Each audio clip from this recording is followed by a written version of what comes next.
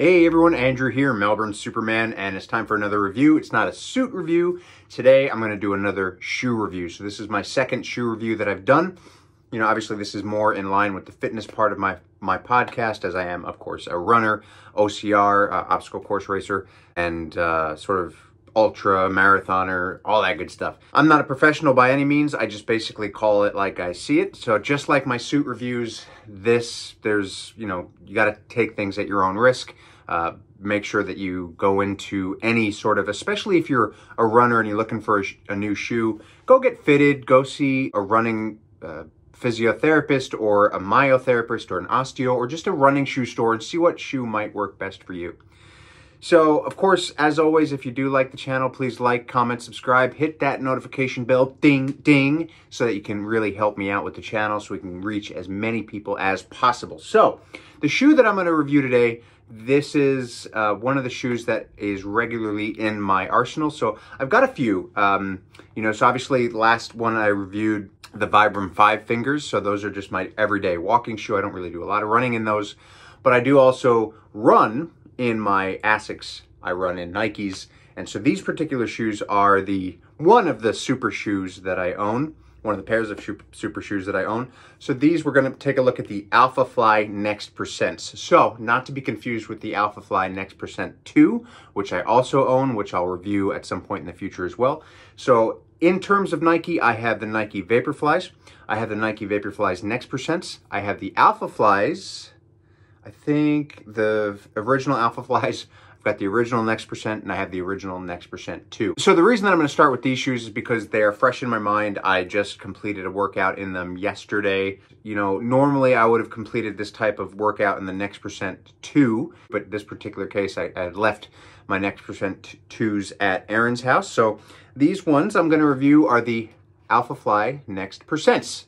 So these are the Akiden version. So that's just the color scheme. So they're kind of like fiery, sunsetty, really a good looking shoe. So getting right into it. So basically the Alphafly shoe and all the Nikes sort of use the Zoom X technology. They are a super shoe. So that means they have the super foam. That means they are injected with certain types of gases to help you get a certain type of return back when you run. So they're called super shoes because apparently, theoretically, they're supposed to help you run faster, farther, longer, harder than another shoe. Now, what I will say about the Alphaflies in particular is that they are a shoe that do help me go harder, faster, longer in terms of what I can do. So basically, when I wear the Alphaflies, sometimes I feel like I should not be able to do what I can do in these shoes as late in the run. So the run that I went on yesterday, this particular run was a 15-minute warm-up, and then basically what I did was 400 meters hard tempo, and then 400-meter float recovery. So a float recovery, that basically means you're going slower than your hard tempo, but you're not really going slow at an easy pace. So for me personally, my hard tempo pace is about a 6:30 to a 6:40 mile.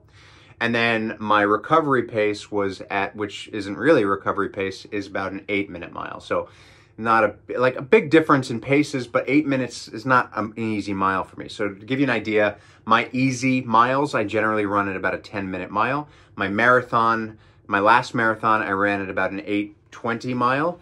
My 5K is about 20 to 21 minutes. My 10K is about 43 to 44 minutes. Half marathon, 140 to 145, and so on and so forth. So this particular workout was a good sized workout. So I did the 15-minute warm-up, 400 meters hard, 400 meters float recoveries times 16. So in total, 8 miles of effort, and then another 15 minutes of a cool down. And that gave me about 11 and a bit miles for the workout yesterday. So I did that all in this shoe. This shoe, okay, so starting off, this shoe is basically, this is something that is made for a neutral runner. I had run in supportive shoes, stability shoes for a long time, and I found that, again, I was getting trouble with my knee and everything. My myo and a running shoe store eventually just said, dude, why don't you just try running in neutral shoes and you'll probably be better. And so since I've been starting using the Nike range, I've been, you know, and the Vibrams, of course, I've been doing a lot better. So this shoe is made for people who may be supinate or neutral midfoot to forefoot strike runners. These are also made for fast running. So you don't want to wear these on your easy days, right? You don't want to wear them on your recovery days. These are made for fast, longer runs. Not really great for walking in. And they're a good cushion. They're a good cushion shoe. So actually, these would be great if you're running on the treadmill even, and you know, you're feeling that impact of the treadmill. So these are good. The thing I will say, yes, it is cushioned. Yes, it provides a lot of good bouncy maximum cushion. You need to like not transition to a shoe like this right away, because you will find that your ankles, maybe your Achilles, aren't as supported as they should be or as they could be. I do find that if I run too much in a super shoe like this, that and I'm not stretching properly, or if I haven't worked my calves quite right, I'll find that my ankles and Achilles might give me a little bit of grief. In terms of sizing, it is true to its size. You know, I wear a size 11 running shoe. I probably get away with wearing a size 11 Alphafly Next percent.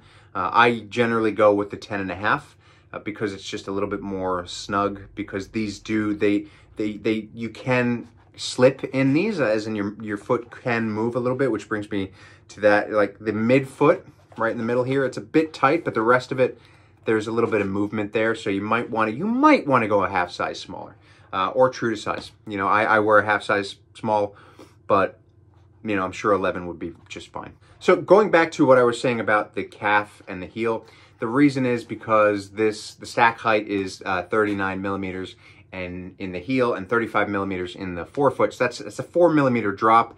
It doesn't take a lot of load off the calf for you. So if you are accustomed to a higher drop that gives you a little bit more support there, maybe not a great shoe for you, but it's definitely worth a try.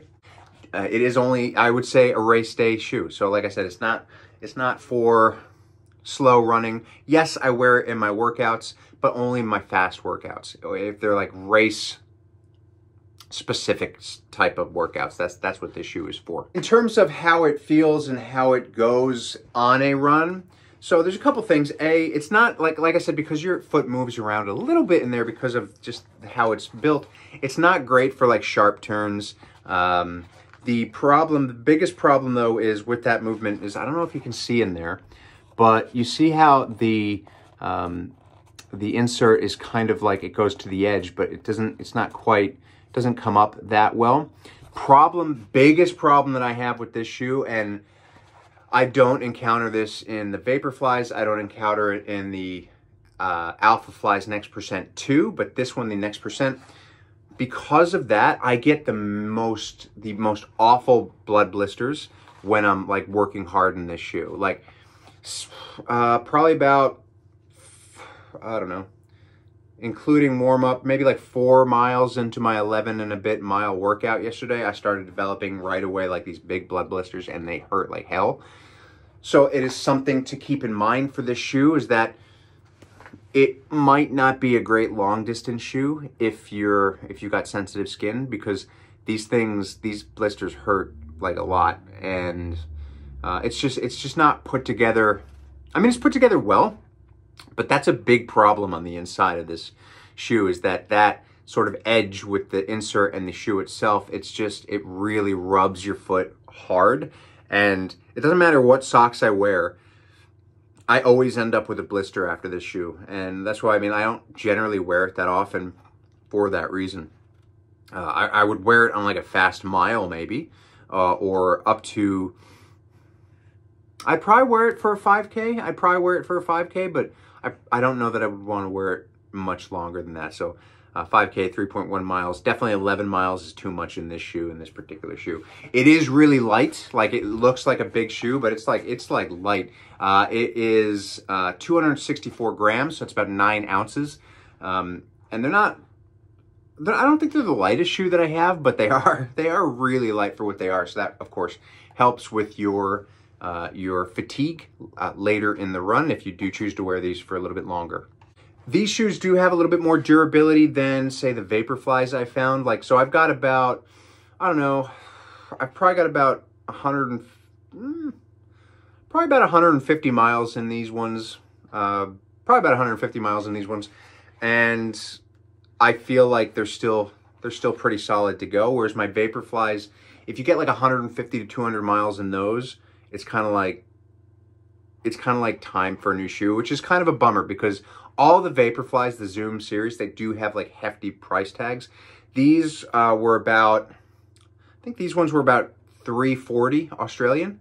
They're probably on sale now because they're not the newest and latest anymore, but $340 Australian. You kind of want a shoe that's going to last a little bit longer than, 150 miles, but that's just the nature of the super foam. Unfortunately, it's not as stable as other things, and just the way that they inject the gases into it and the way that they make the cushion, it just doesn't last as long as it should. But it is this shoe is pretty durable. So you can see, you can see the bottom. There's not a lot of real, yeah, sure, there's wear and tear, but there's not a lot of bad wear and tear. It's still got a decent amount of, I'd say I'm probably about halfway through with this shoe. So probably another 150 to 200 miles, and then I'll retire this pair. Now, in terms of how you are on the street, and like some shoes you wear, depending on the terrain, they can slip a little bit. These are great. Like the grip here, they don't slip at all. Assuming that you're landing on the forefoot, which you should probably be doing in shoes like this. Like these are not a heel strike shoe. You're gonna get some great grip. I haven't really tested them on a real big incline, say like on a treadmill, so I don't know what the grip would be there. But certainly on the street, you're looking pretty good grip. Now, the other thing is basically the heel slip. Like I was saying, the shoe moves around a little bit in there, so you kind of want to do one of the lock laces. So basically, to do a lock lace, you would, I don't even know if you can do it on this shoe, which is probably why I haven't done it. But normally you can do a lock lace. I'll probably do a video on explaining what that is, but to do a lock lace, it helps stabilize your ankle in here. With these ones, you can't really do that because they don't have the extra hole up here. But there is a bit of moving, and again, that contributes to the blisters and everything, so keep that in mind. That said, it does have a little bit of an extra cushion here, which I don't know if it really helps. My heels still move. But, it's better than nothing. I can't imagine what it would be without that, so that's something. So yeah, final thoughts. For the price of the shoe, it's pretty good. Again, that's $340. That's Australian. I think they're probably cheaper. Well, US, they'd be around $280, I think. So that works out. That computes. For the price tag, they're fine. They're not my favorite shoe because of how they're built on the inside and the blisters that I can get with them. But they're certainly not my least favorite shoe. They're good for a short run. I don't generally like to wear them longer than, say, 6 or 7 miles. And, the cushion's great. You can feel it as soon as you slip them on that they're wanting you to go fast. I would not wear these in a marathon because of the blisters. I would not wear them for anything longer, I don't think, than... I don't even know if I'd wear them for a 10K. So maybe before, when I said 6 or 7 miles, that's kind of over-exaggerating. I don't know. I probably wouldn't wear them for longer than a 5K. But, worth a shot. Again, if you're looking to change your shoes, go to a running store, go to a professional who can help you kind of assess what kind of shoe you might be, you might be wanting to wear, because that's where it all starts. But certainly, I really enjoy the Nike line of their super shoes, so I'll review some more of them later on. But that's been my basic review of the Nike Alphafly Next Percent, not to be confused with the Next Percent 2. So, look, thank you so much for watching. Again, if you have enjoyed this, please like, comment, subscribe, hit that notifications bell, ding ding, and make sure you follow me on Melbourne Superman on Instagram, Melb Superman on Twitter, and follow this YouTube account. Thank you so much for watching, and I will catch you next time.